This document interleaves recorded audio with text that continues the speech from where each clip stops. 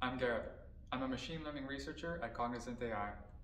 In recent years, we've seen machine learning algorithms excel in areas like image classification, language translation, and in so many other domains. However, it has taken a substantial amount of human ingenuity and trial and error to get to this point.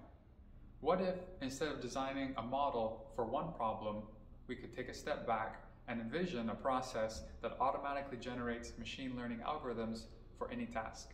This idea is called meta-learning. Meta-learning typically focuses on optimizing neural network architectures. This includes the different kinds of layers used in a neural network, where they're located, and how the different layers are wired together.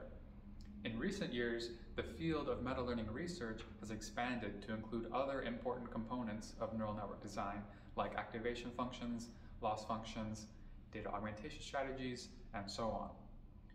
The result is that meta-learning algorithms can simultaneously optimize multiple design choices together, resulting in custom solutions for different problems.